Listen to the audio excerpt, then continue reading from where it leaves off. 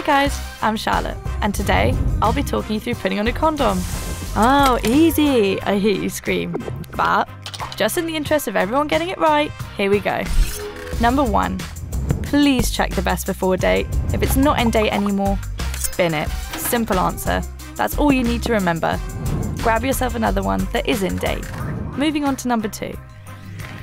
Please be very careful when opening the packet. Gently push the condom to one side, and with the side with a bit more space, tear the corner of the packet. No ripping. I know you're very excited. You can save the ripping for each other's clothes. Just make sure no damage comes to the condom itself, okay? Next step. Check that it's the right way around.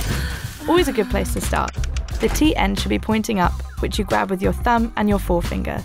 If you accidentally put it on the wrong side, ditch the condom and use a new one. Okay, now we're ready for putting it on. Now, what you want to do is, before you place the condom on, make sure the penis is fully erect and ready to play. Then, leave about ½ an inch of extra space at the tip of the condom by pinching out any extra air. This will help collect semen. Trapped air can also make the condom split, which is extremely counterproductive, need I say. Now roll the condom to the base of the penis while again smoothing out any air bubbles, and that is it. You're ready to rumble, as they say. Thanks very much for listening. See you later.